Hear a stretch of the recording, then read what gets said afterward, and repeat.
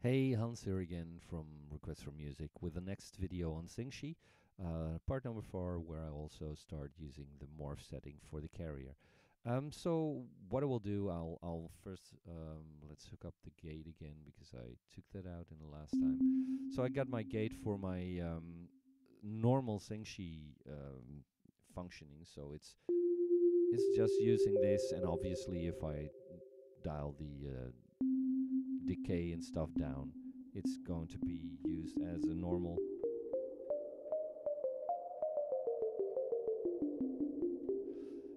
as a sequence, or sorry, as a normal oscillator source that way. And I'm just using the sine wave of the carrier, not modulating anything. That is sounding already pretty pleasing, is because I've got this AW Galactic port from Chris Neuberger in there.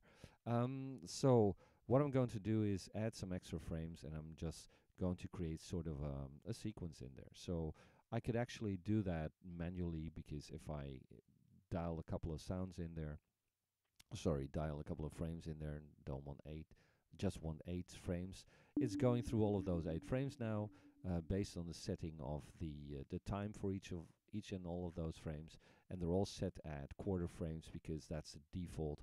So that means that if you add a next frame, it's going to be set at 1/4, as you can see.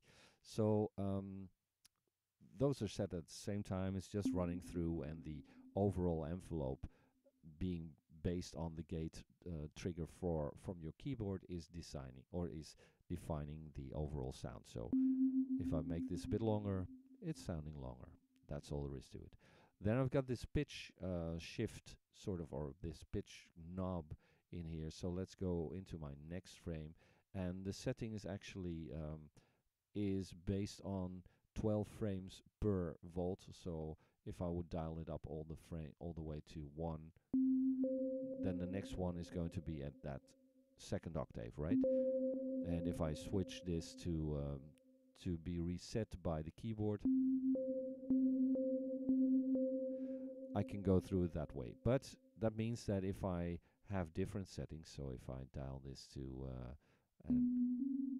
and I can actually use the solo frame to make sure, let's set a longer decay time and so on. If I switch to solo, I can actually go through these frames, and it will stay within that current frame, within that active frame. So if I dial,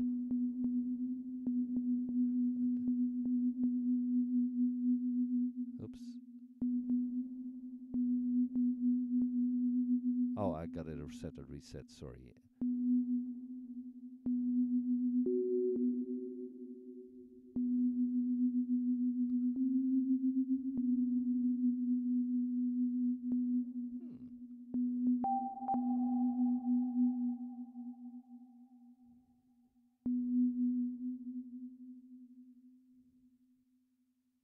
Oh, found a bug myself. Okay. I will get that checked out later. But normally you would remain at such a frame setting. But if I going through this motion, I can do it by going into my first frame and set this. The second frame was set at a higher pitch.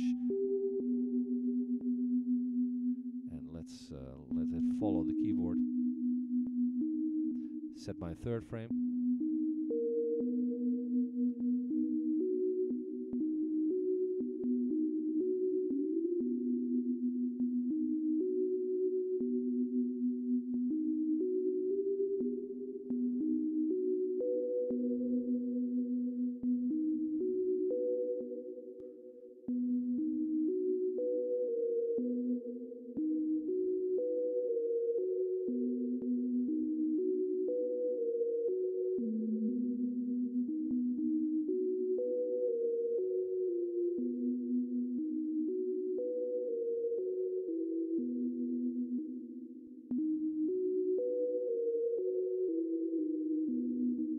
So now it's following this, and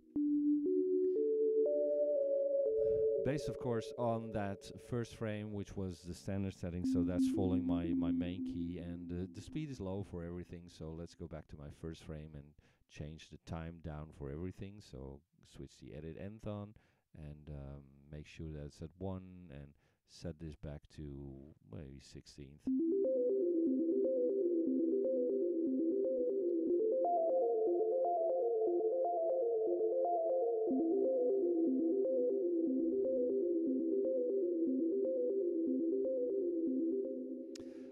But if I switch on the morph now, it's morphing between some values there.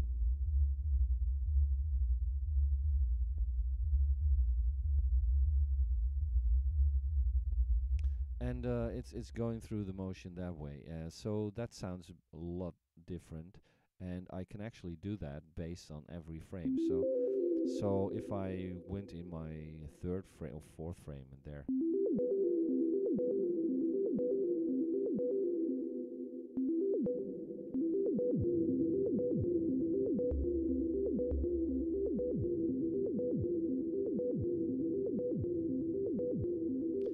and of course I could have set my modulation for my or using the modulation of the modulator to modulate the carrier. So let's get back to my first frame and edit every third frame or something. Let's just see what that does, and dial up the modulation.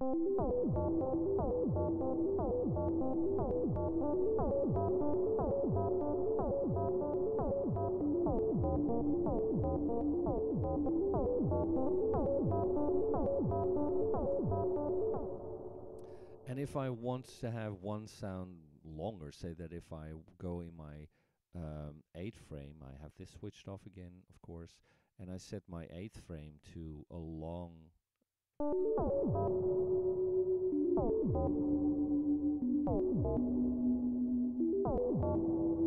and then do something with morph again for the sound, for the modulation. So switch this on, or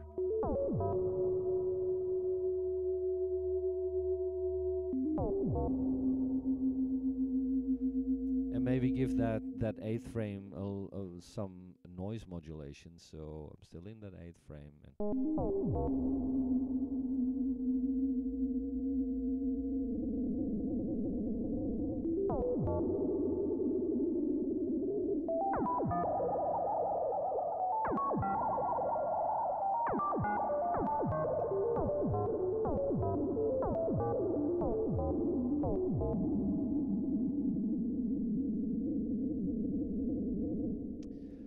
So yeah, I think in the end it all comes down to experimenting with this kind of stuff. There's a whole lot of options. It's definitely not your average oscillator, I think. And I'm not quite sure if I have a setup here. Let's see what I have. I don't think I have it here. Hang on 1 second. Let's see if I can find any of the patches that I made earlier, because I've done some stuff with sort of sequences. Because if I combine a couple of XINGSHIs and I set one to some sequence and I set the other one to a sequence, I can do some stuff that way. So let's see if I can find that. Sounds, voltage, and in my presets. Let's see if I have it there. Where am I?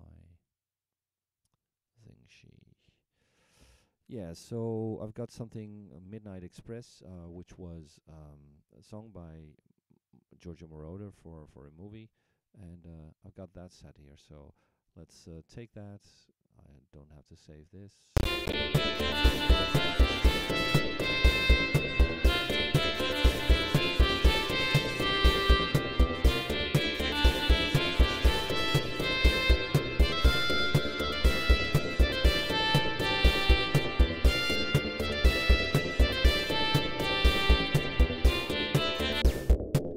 So what is in here is one XINGSHI being running through that first sequence. So that's the one here. So that means that if I want to change the sound of that, I can actually use it. Uses 16 frames there, and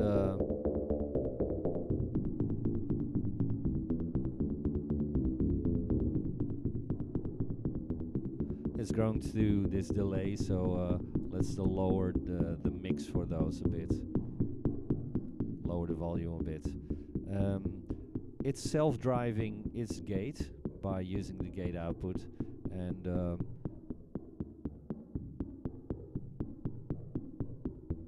I've got the setting of the HW, or it's AW Galactic, a bit higher, so that wise it was a bit messy perhaps.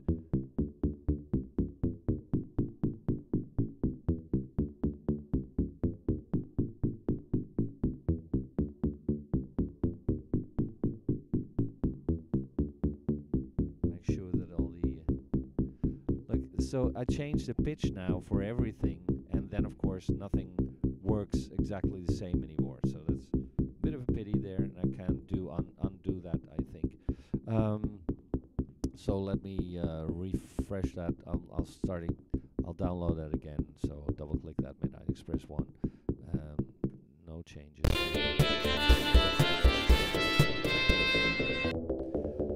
So let's first of all look at this one again. I'll edit all, and I'll drive down the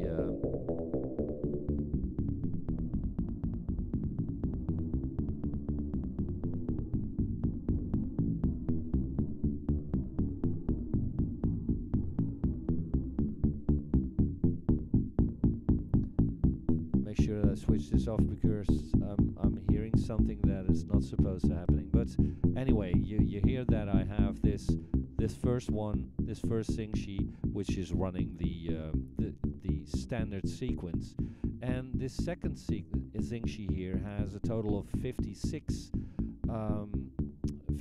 frames, where I went through all of those frames to set them to the original sequence that Giorgio Moroder used. So if I switch that on,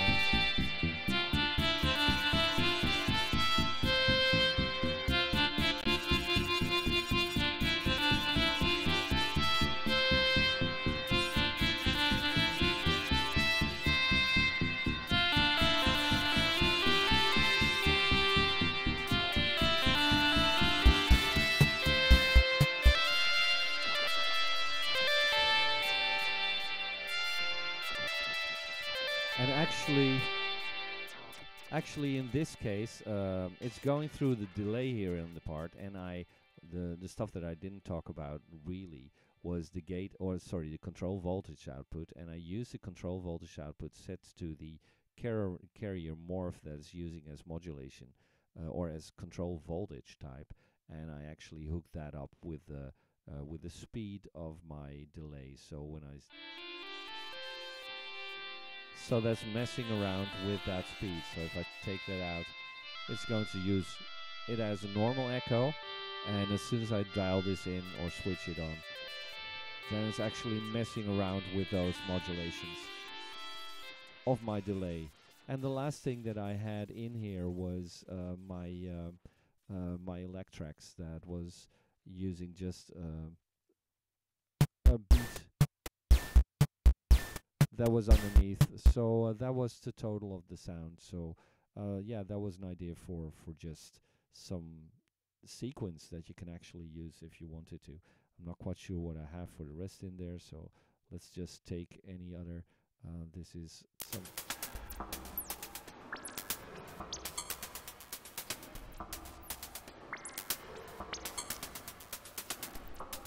In this case, again, I'm driving the gate from XINGSHI with its own output gate, and I've just have 32 frames in there with different settings for pitches, for modulation, for morph settings, and so on. So if I would just go over this, you'll see that it switches all the way around.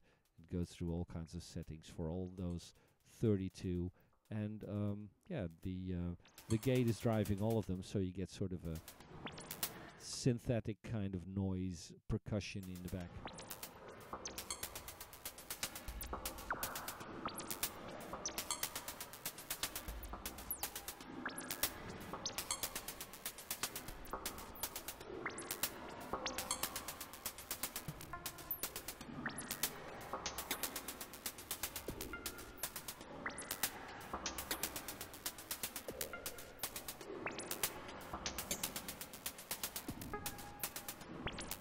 and I'm pressing some notes at that point somewhere. So if the amount of modulation is too far up for pitch and for noise, the actual sound may be very noisy for that specific frame.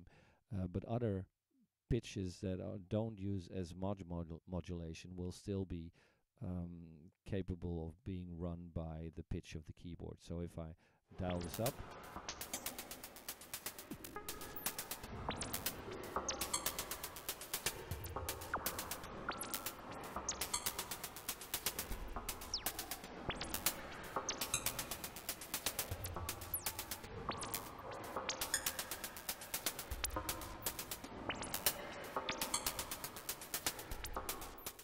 so yeah, that's, I think it covers actually all of the things that are in there.